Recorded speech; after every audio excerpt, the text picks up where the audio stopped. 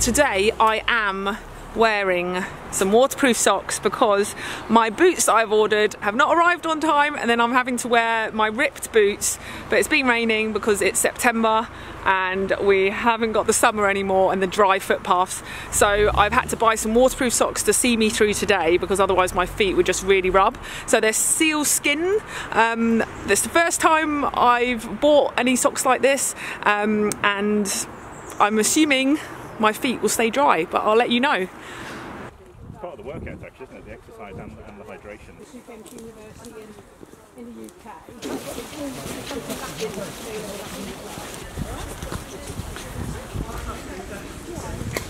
We are in Blean Woods and we're walking 6 miles today. Circular walk through Blean Woods to No Man's Orchard and then back along the North Downs Way to Harbledown, just outside Canterbury.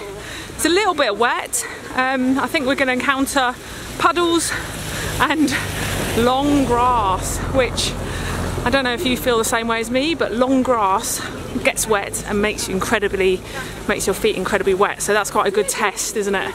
It's all about testing out the socks today. First puddle of the walk, straight through. I'm testing out some waterproof socks today because my boots have got holes in them and my other boots didn't arrive in time. Classic law these days.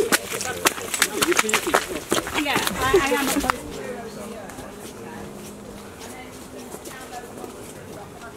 Oh, a bit of mud. Guys, if you imagine the size of a normal blueberry, well, they're about half to a quarter of the size. On any wall? Yeah. Well, along the canal path where I am.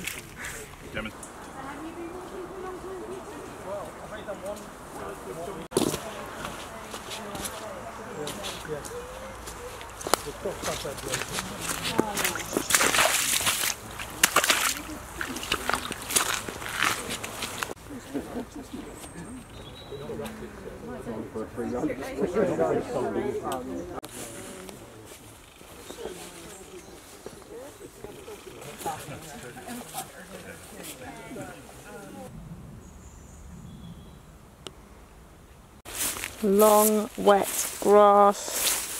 See if it passes this test. I just stopped at No Man's Orchard for lunch break, and as you can see, my boots are very wet and my feet are dry, and the socks even feel dry as well. It's like magic. I don't know how this is possible. They should be investigated, Sealskinz, for some hocus pocus magic work. But yeah, it's very clever. So whatever material they're made out of, they're just not absorbing any of the water that's getting through. I'll have a check at the end of the walk to see how wet the inside of the boot is. But so far, I'm very impressed, very comfortable, and having a lovely walk.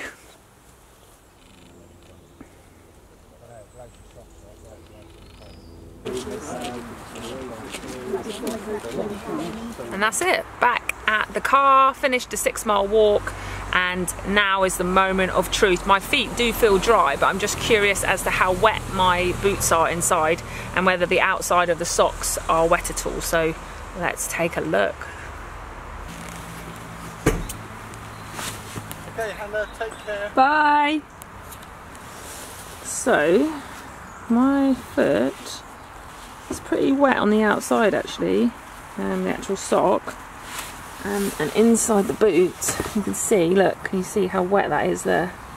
The outside of the sock is quite wet, but when you take it inside out, the inside is nice and dry. That's very clever technology, materials that they've used to protect your feet.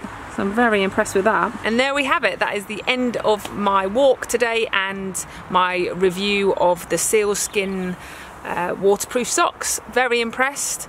I couldn't quite believe that they worked. They're obviously very clever technology materials, you know what I mean. I would thoroughly recommend them. It actually makes me think that you can wear your boots a lot longer. Normally I stop wearing boots when they become when they leak all the water in, and then I chuck them out because they're just no good. But actually I was perfectly happy wearing those boots today, and it means that you get a bit more life out of them, so that is good. My new boots should arrive next week, so I'm going to make another video about what sort of boots I've gone for and the decision process, because if you see my barefoot shoe or barefoot trainer video, obviously I was enjoying wearing those, but I wasn't sure how much longer I could wear them in the wet weather.